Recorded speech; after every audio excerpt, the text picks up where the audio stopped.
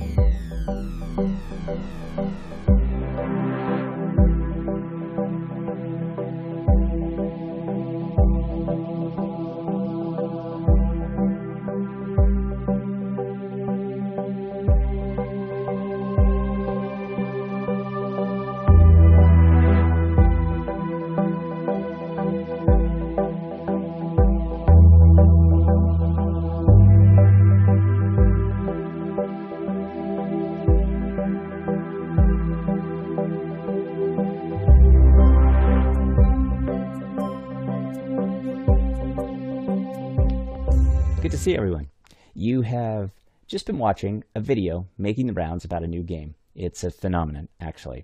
The game, Pokemon Go, literally has everyone off the couch, out of their seats, and playing this game. And I'm talking everyone. We'll get to the game in just a second, but this new Pokemon Go game from Nintendo has finally figured out how to get us to move, and that's big for our generation. But because our generation of 50-plus individuals aren't so savvy about Pokemon Go, we're going to spend a little time telling you exactly what it's all about.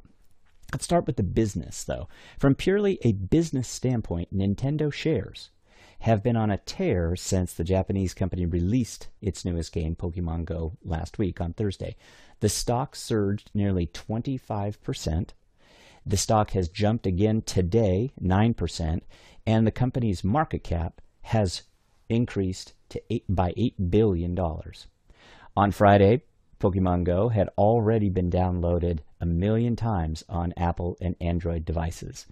The new smartphone game has players exploring your real-life neighborhoods, and it uses augmented reality by tapping your phone's camera to superimpose cute virtual creatures in the real world so that you can see them right there on screen. And this weekend, you might have noticed some people, more people than usual, including me, wandering around staring at my phone. To the untrained eye, it might have just looked like it was just a bunch of tourists out descending upon your town trying to figure out the next digital location. But we were actually playing the Pokemon Go game. And those of us playing, we can tell you it is a lot of fun. However, there's another side to it. It's already caused some skateboard spills because people are playing it on the go. It led a girl to find a dead body, and some not so clever teens allegedly even used it to lure victims to rob them. But on the plus side, technically it's a free-to-play, location-based, augmented reality game, and it supports its own custom wearable tech, and we'll talk about that in just a second. We all remember Pokemon, right? We remember the color Game Boy. We remember the Game Boy itself and how much fun they were. And it basically has, Pokemon Go basically has roughly the same principles as every other Pokemon from the past 20 years. You look for critters, you catch them, you train them, you battle with them. What's different here is that it uses the real world to inform your game experience.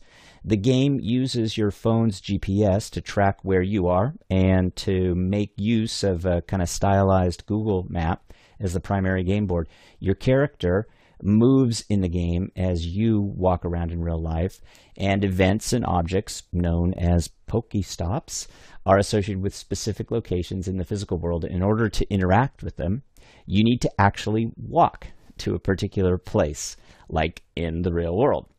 You can look at the game world through your phone's display, which serves as a viewfinder that mixes reality with the game objects, and that's where the term comes from, augmented reality.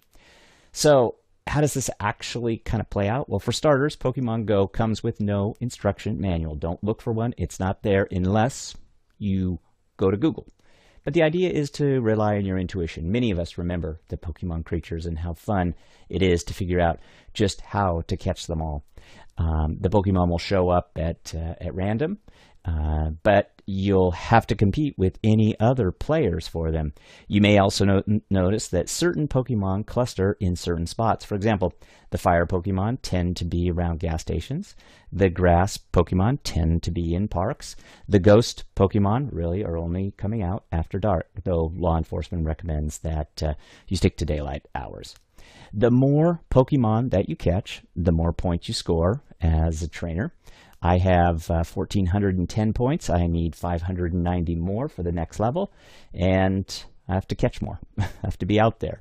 You can also rack up points and free items at the Pokestops, or when you evolve your Pokemon. Once you've accumulated enough experience points to reach level 5, you can actually train your Pokemon at the nearest gym, marked by this kind of wacky-looking laser tower on the map.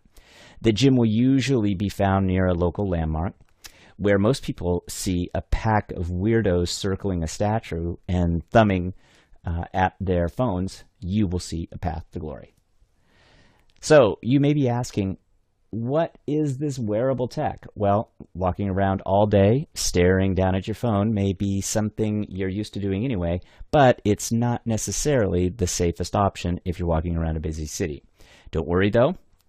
Your phone will vibrate whenever there is a Pokemon near you, so you won't miss anything important. If you want to wear something, this wearable tech, that looks like a kid's Pokeball watch, you can see from the picture that there are two types of clips, one that can be worn on the wrist, one that can be worn in a picture, and those are available, I think, just about any day now from the Pokemon site for about $35, and they connect via Bluetooth with your phone, and they vibrate as a Pokemon is near.